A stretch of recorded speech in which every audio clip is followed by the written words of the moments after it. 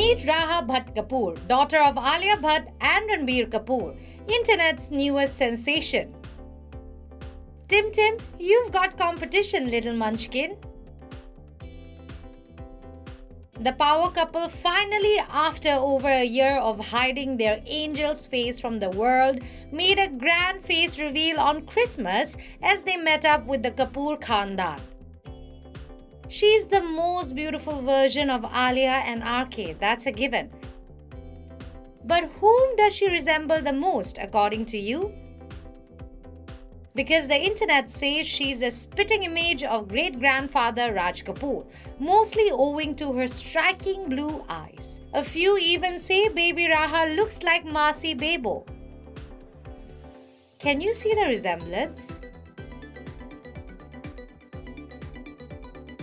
While you ponder away, here's a little sneak peek from the Kapoor Khandan's Christmas lunch.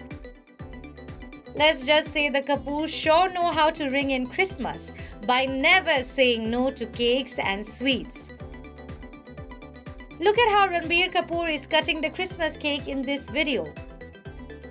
By the way, it's Zahan Kapoor pouring spirit on the cake, and that's RK chanting Jai Mata Di as he cuts it. What an adorable family. Speaking of all things good, SRK's Dunki is well on its way to become one of the top grossers of 2023. And celebrating the feat, a special screening of the film has been planned for December 28 in Mumbai for representatives of several countries, including the US, the UK, France, South Korea, and Australia. As far as the box office status of Dunki goes, almost a week into its release, the Rajkumar Hirani film based on an illegal immigration technique donkey flight has managed to rake in over Rs 250 crore worldwide. As for its box office rival and also the current lead Prabhas Salaar Part 1 Ceasefire, it has passed the Rs 250 crore mark in India and is about to shoot past the Rs 450 crore mark in just 4 days of release.